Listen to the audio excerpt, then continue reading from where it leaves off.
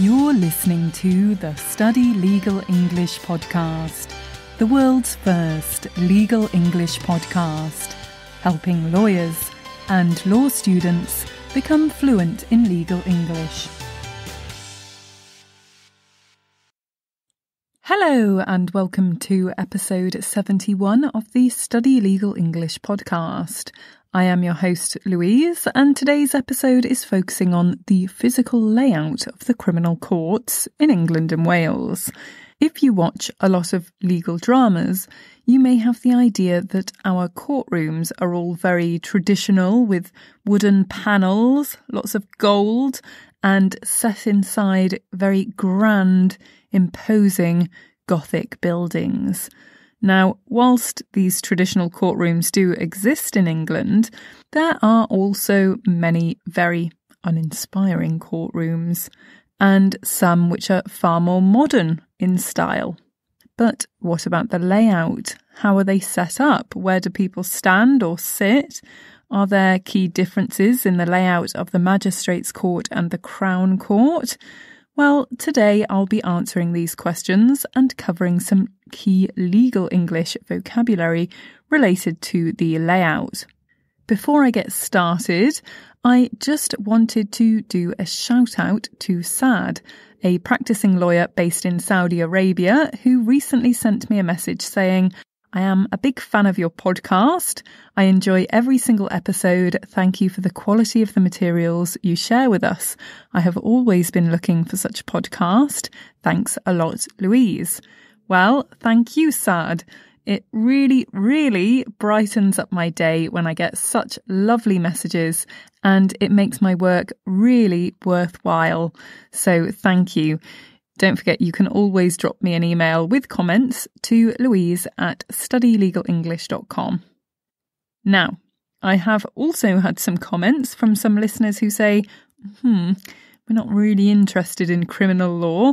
Will you produce some commercial law episodes? The answer is yes. Please just bear with me. Currently, there are a number of episodes on the English legal system, but trust me, there will be some episodes in the future on commercial law, company law, contract law, and other more international law related topics. So just have a little patience with me. So now, let's get started. The layout of each court varies depending on the type of court and a number of other factors, whether the court is an old or modern building and how big it is. Despite the variations, however, there are some general features which are always present in these courts, and I'm going to point these out. Firstly, I'm going to tell you about the magistrates' court. In the magistrates' court, the magistrates, or the district judge, sit behind a desk called the magistrates' bench. Often, but not always, the bench is elevated. This means that it is a raised platform, so that the magistrates or judge sit higher than anyone else in the court. Behind the magistrates' bench, there will be a door somewhere leading to the magistrates' room. This is where they retire after a trial to reach a verdict of either guilty or not guilty. In front of the magistrate's bench, there is normally a row where you find the legal advisor. The legal advisor, also still known sometimes as a court clerk, is the legally qualified professional who advises the lay magistrates on the law and assists with the court proceedings. For example, it is the legal advisor's job to ask the defendant to enter a plea and to assist unrepresented defendants to ensure a fair trial. On one side of the legal advisor is the witness box. This is where witnesses stand and give evidence. Before giving evidence, witnesses will wait in the witness room. This is a separate room which is outside of the courtroom. In front of the legal advisor and magistrate's bench, you find the bar table, where the prosecution team and the defence team sit. The prosecution lawyers sit closest to the side with the witness box. Either side of the lawyers, or sometimes even behind the lawyers, there are a number of seating areas. Firstly, the area where the court usher sits or stands. The court usher helps people in and out of court. For example, he or she will direct witnesses to the witness box when it is their turn to give evidence, and he or she will also administer the oath or affirmation. Secondly, there is a place for the probation officer to sit. Probation officers work with offenders before and after sentencing, and they assist the courts in finding a suitable sentence for offenders. For example, they prepare a pre-sentence report if requested by the court, and they present these recommendations in court. There is also an area for the press. By the press, I mean the journalists or the newspaper agencies who report on the court proceedings. There will also be a public gallery for members of the public because the majority of trials are held in open court. Members of the public may attend the trial and the press may publicise information about the case. Finally, you may have noticed on US legal dramas, the accused often sits with the defence team at the bar table. This is certainly not the case in England. Towards the back of the courtroom or on the side closest to the defence team, there will be the place where the defendant sits. In the majority of courtrooms, the defendant will sit inside something called a dock. There are two main types of dock. Firstly, a secure dock. This is an enclosed and sealed space with floor-to-ceiling walls and with a glass panel in front. It's been likened to a security cage. This is generally used for defendants who are remanded in custody. Secondly, there is an open dock. These are not sealed and instead they have lower wooden walls which do not go all the way from the floor to the ceiling. In the dock, the defendant is separated away from others in court, and only in very limited circumstances may the defendant be allowed to sit out of the dock on a chair.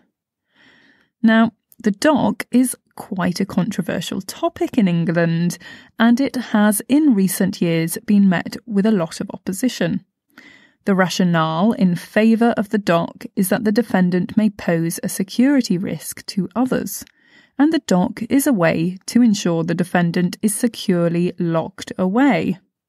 The arguments against the dock were highlighted in a report entitled In the Dock, published in 2015 by Justice, an all-party law reform and human rights organisation.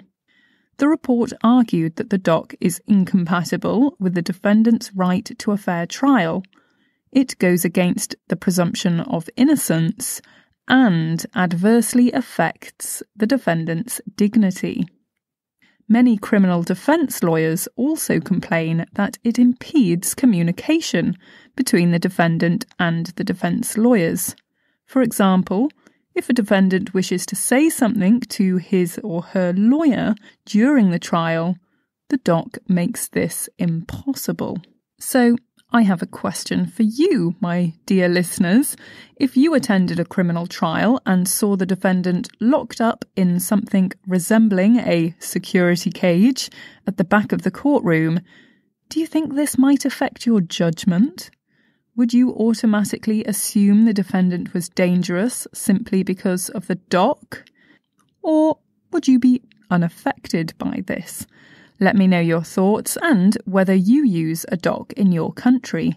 Do you think it's necessary to protect the public from the defendant, or does it violate the defendant's right to a fair trial? Send me in your comments to Louise at studylegalenglish.com. Moving on, let's talk about the layout of the Crown Court. Now, the layout of the Crown Court is virtually the same as that of the Magistrates' Court. However, there are some key differences. Firstly, instead of a magistrate's bench at the front of the courtroom, we have a judge's bench. This is because, of course, in the Crown Court, cases are heard by judges and not magistrates. Secondly, there is an area called the jury box where the jury sit. This is because, unlike magistrates' court trials, Crown Court trials are almost always tried before a judge and jury.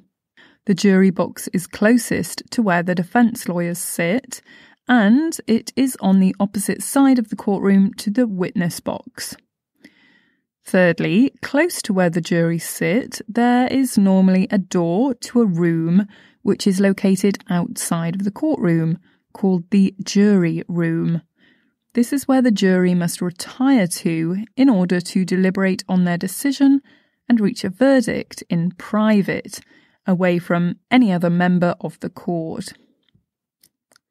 Great, so now that we've looked at the layout, I wanted to talk a little bit about the word dock, and then mention some phrases which use this word.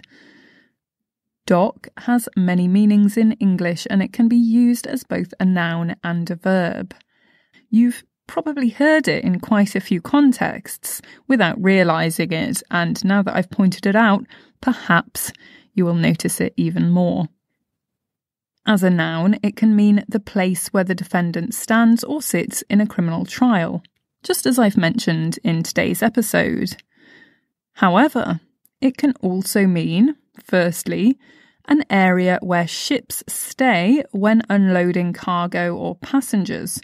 You may have seen signposts to the docks when travelling, or if you are lucky enough to have been on a cruise, you might have heard something like, "This ship is docking soon," using the verb here. It can also mean some sort of device where a laptop or a smartphone or a tablet is placed for charging. For example, if you're travelling and your phone runs out of battery, you might ask someone if there is a docking station to charge your phone. Maybe you've seen signs to a docking station in an airport before. To dock can also mean to cut something short. For example, there is a practice in some countries of cutting short the long tails of certain animals, such as sheep or dogs.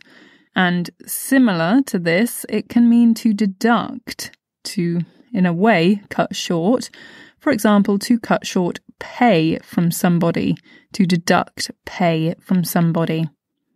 So I want to mention an idiom related to dock, and there are more idioms available to Podcast Pro members over on the Study Legal English website. So the idiom is to be in the dock. It's quite informal, and native English speakers would use this in a casual situation. So the first meaning of this, to be in the dock, is to be on trial in a criminal case. For example, my client is currently in the dock charged with drug possession. The second meaning is sort of similar to the first one, but it's more metaphorical. It's to be under intense scrutiny. For example, if you've done something wrong and you feel like you are literally a defendant in a criminal trial because people are asking you questions, treating you like you've done something wrong, and maybe you have done something wrong. So an example sentence would be, Brian was in the dock over the mistakes he made in the contract draft. Why don't you try to think of a sentence with in the dock and send it to me at louise@studylegalenglish.com, or of course on social media. You can find me by searching for Study Legal English. So that's the end of today's episode. Podcast Pro members can access diagrams of each of the courts and many further activities related to this episode.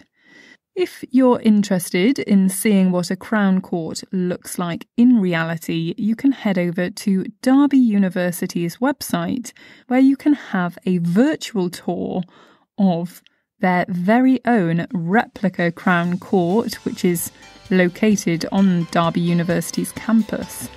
I'll include a link alongside some other helpful links in the show notes.